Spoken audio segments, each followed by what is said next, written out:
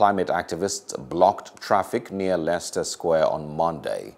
They chained themselves to a car and a giant pink table erected in the middle of the street. Police officers from London's Metropolitan Police caught the activist chains and made arrest. The activists from the Extinction Rebellion group want an emergency response from governments and a mass move away from polluting industries. This is to avert the worst scenarios of devastation outlined by scientists. The group, which had earlier rallied at London's Trafalgar Square, targeted the medieval Guildhall over the weekend. And that's the home of the City of London's corporation, which governs the city's historic financial centre. London's police warned on Friday that protests by environmental activists planned for the next 2 weeks would cause disruption across the capital and distract officers from dealing with crime.